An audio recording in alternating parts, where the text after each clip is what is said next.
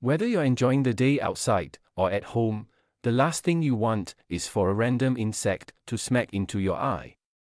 And we're not even talking about catching the bug in the eyelashes or eyelid, but right in the middle of your pupil. Unfortunately, that's not an episode from Black Mirror that escalates into a cautionary tale of life and chance, but real life, eye-opening scenarios I was privy to at one of our meetings. One woman had an insect fly into her eye as she was walking outdoors. Another woman was retrieving laundry hanging overhead when an ant decided to drop in and landed squarely on her eye. We collectively squirmed in our seats as we heard about the wriggling legs amidst the tears and pain. Outside of the meeting room, such encounters are also seen in the doctor's room, and rather commonly. 2. My most memorable case was a fly that had entered the patient's eye and its legs was embedded in the patient's cornea, said Associate Professor Marcus Ong, the head and a senior consultant with Singapore National Eye Centre's Corneal External Eye Disease Department. We had to surgically remove the legs, but this is extremely rare. Bugs aside, there are also inanimate objects that inadvertently find themselves stuck to our corneas. Contact lenses appear to be a popular one. According to Dr. Livia Teo, a senior consultant ophthalmologist with Nobel Eye Vision Center, a member of Healthway Medical Group.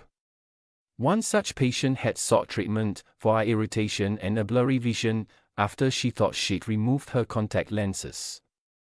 When Dr. Teo examined her, she found an entire contact lens still sitting on her cornea. She was very surprised when I removed it and showed it to her. In some instances, the contact lens can also tear and a fragment gets left behind, said Dr. Teo.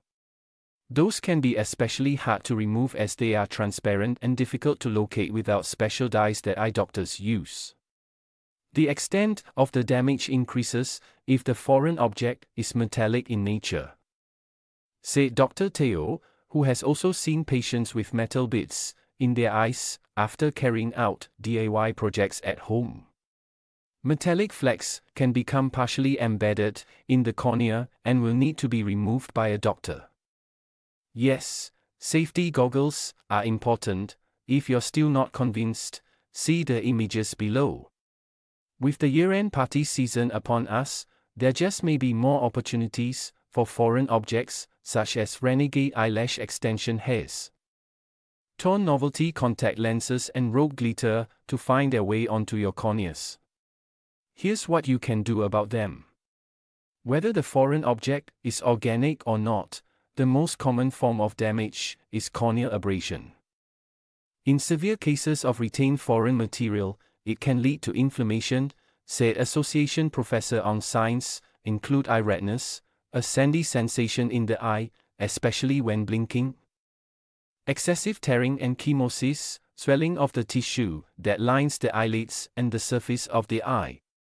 Corneal abrasion can get secondarily infected and lead to keratitis, which is an infection of the cornea, he said. If you were wearing contact lenses and got hit in the eye by a winged insect or flying debris, always remove the lenses immediately and rinse the affected eye with clean water, said Dr. Teo. That should be followed up with preservative-free artificial tears or lubricating eye drops, typically found over the counter. If there is a blurring of vision or pain, see a doctor immediately.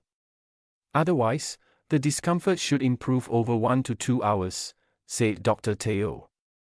There might still be a mild sensation of irritation over the next 12 hours. However, if the symptoms do not improve or worsen, see your family doctor or eye doctor. A general practitioner will use a torch to check for retained foreign bodies and corneal scratches, said Dr. Teo. At times, an ophthalmologist may be referred to perform further assessments. In these instances, a slit-lamp microscopy examination is carried out to look for foreign bodies and examine the conjunctival fornices, said Association Professor Ong. We'll also flush or irrigate the eye, invert the eyelids and look under the tarsal conjunctiva. And finally, exclude any corneal abrasion and evidence of infection. Your affected eye should feel normal within 24 hours, said Dr. Teo.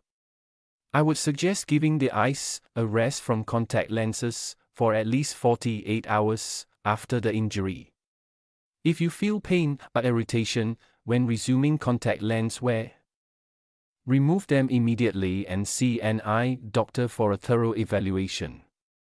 But if the discomfort or irritation persists for more than 24 hours, consult a doctor. There could be a poorly healing scratch or retained foreign body, she said. If there is a corneal abrasion, this may take up to 3 to 5 days to heal, said Association Professor Ong. We would usually prescribe some topical antibiotic eye drops and advise against contact lens wear until the abrasion heals. Meanwhile, keep a bottle of artificial tears or lubricating eye drops on you. In case there is no access to clean water, flushing the eye with these drops can potentially mitigate the damage from the foreign body, said Dr. Teo.